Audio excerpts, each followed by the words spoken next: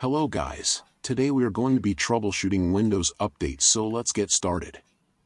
Step 1. Click on the search bar and type services.msc and open it up. Step 2. Browse for Windows Update Service, and when you find it, right-click on it and click on Properties.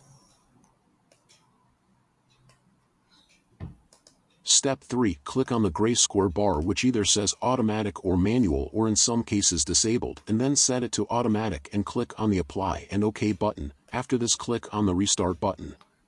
After the service restart, you are good to go and your updates will be on track.